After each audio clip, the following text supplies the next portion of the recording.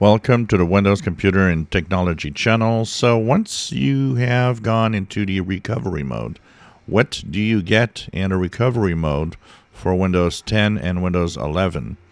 Well, the first screen that will appear once you have choose the advanced boot options that I've shown are these. In Windows 10, you will get this screen.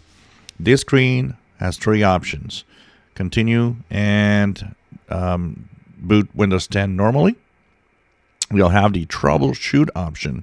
This is where you're going to get a lot more other options, where you can boot from USB, or you can boot from a DVD. You can go to safe mode. You can do a lot of things. And the other one will be turn off your PC, which is self-explanatory. You just turn off the computer. Now, that's Windows 10.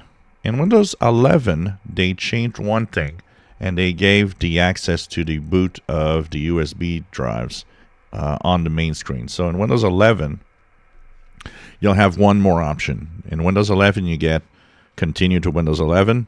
You get use a device like a USB drive, a network connection, or a Windows Recovery DVD. And then you get troubleshoot, which brings you to other options that include, like I said, safe mode and so on. And then you turn off your PC is the fourth option. So there's one more option in Windows 11.